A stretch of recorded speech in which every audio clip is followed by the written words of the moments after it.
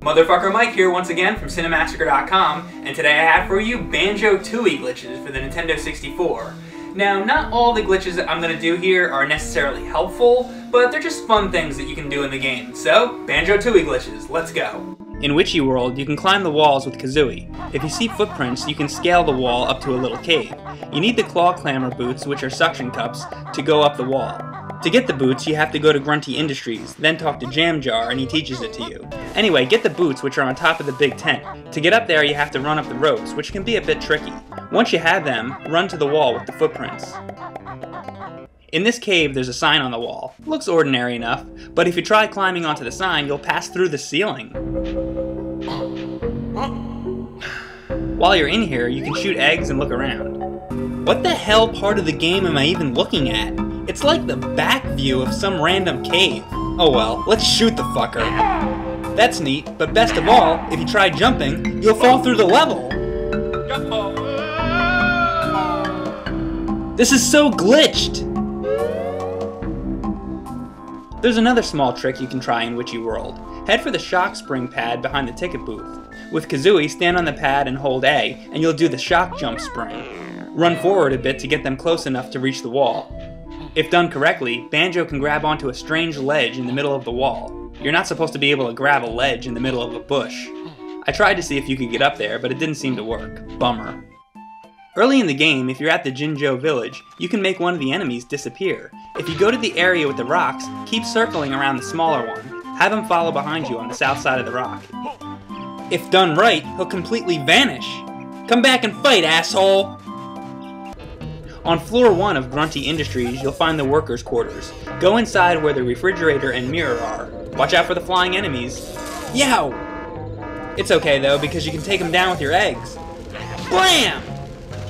Anyway, go near the mirror. If you hit Z then A, you'll jump into the air. While you're coming down, press B, and Kazooie will peck, but his reflection comes out of the mirror.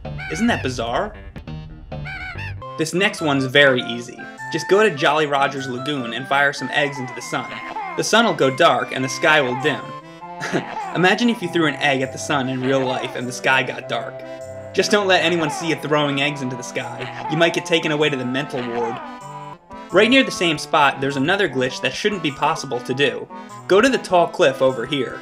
It certainly doesn't look like you can go over there because the rock is so steep. But guess again, because you can actually walk on this wall. It seems like you should just slide right off, but you can walk around as you please. When did Banjo become Spider-Man? This glitch is in Smuggler's Cavern, through this house in Jolly Roger's Lagoon. You can walk under the water by going through a particular part of the wall. Finding the exact spot in the wall to swim into is the hard part. The only advice I can really give is that there's some eggs down on the floor you can see. Search the wall to the right of that. You'll have to feel around for a while, but eventually you'll fall through the floor. Come on, where is it? Oh, there we go! Now you can explore this area on foot instead of swimming. You can jump around the platforms like normal, even though you're supposed to be underwater. Metal Mario, eat your heart out. For the last glitch I have today, you'll need the clockwork egg. Go to Hailfire Peaks to the ice side. Split up Banjo and Kazooie so you're only controlling Kazooie.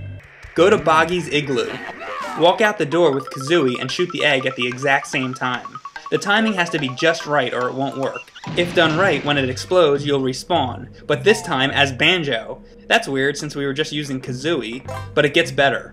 Now take Banjo back inside Boggy's Igloo. You'll see there's another Banjo in there now. It's his clone! The game is confused when Kazooie and Clockwork Kazooie exit the room at the same time. The game can't handle it and it goes crazy. I tried the second controller, but nothing happened. Too bad you can't play with two of them. Maybe this is the reason the game is called Banjo-Tooie. There's fucking two of them! Well, I hope you like Banjo-Tooie Glitches. Maybe sometime we'll do some from the original game, Banjo-Kazooie. But until next time, Motherfucker Mike, out.